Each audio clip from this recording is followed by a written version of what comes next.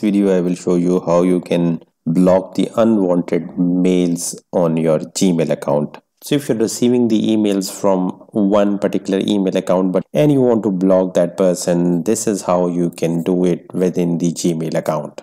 So first of all, you have to select one particular email from that person whom you want to block. You need to open their email, and then you have to go to this three vertical dots which is on the top right hand side. And mind you, this is not the one which is here on the top. It will appear once you will open their email. So you need to click here, and then within the drop down menu you would see this block and then the name of the person, and then you will get the pop-up message that future messages from this email address will be marked as spam. So you can click block, and then you will get the message that you have blocked this person. New messages from this center will be sent to the spam. So now you are left with two options. Either you can unblock if you have done it accidentally, or you can agree that their messages should be moved to the spam folder. And from this time onward, whatever the emails you would receive from this particular email address will automatically move to spam,